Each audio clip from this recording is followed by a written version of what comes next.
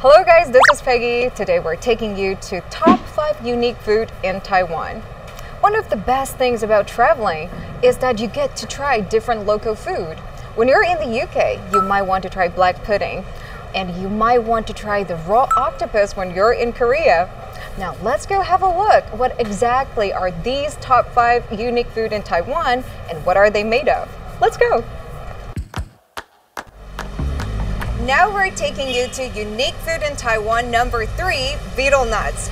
When you're walking on the street in Taiwan, one thing you wouldn't miss would be the shiny neon lights of betel nut stalls. How do we know how popular betel nuts are in Taiwan?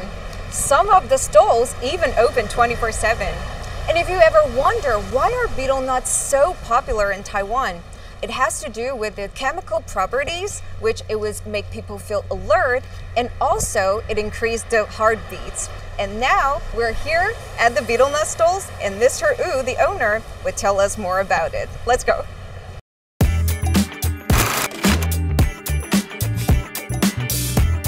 I'm wondering, why are betel nuts called Taiwanese chewing gum? 早期我们台湾经济起飞的时候，因为我们的这个劳工代工产业蓬勃发展嘛，那我们那时候的壮丁都是靠这个让他们比较有精神，因为植物本身的成分它会让我们吃起来以后身体会发热，然后会感觉比较有干劲这样。So how many kinds of betel nuts are there?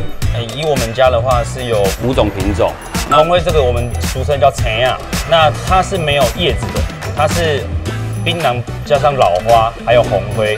3种原料合成，那再过来介绍这边也是红灰，但是它是红灰配上叶子，再加上2颗小的槟榔斗在一起，所以它叫双子星。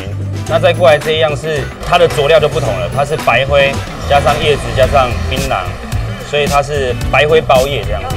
那接下来这2样呢，它就是普通跟多粒，那它就是槟榔籽本身的品质之差而已。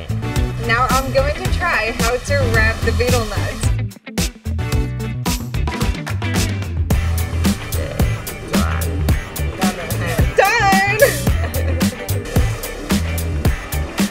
It's a really cool experience for me to learn more about betel nuts, because for me myself, this is literally the first time for me to see betel nuts in person, let alone be at a betel nut stall.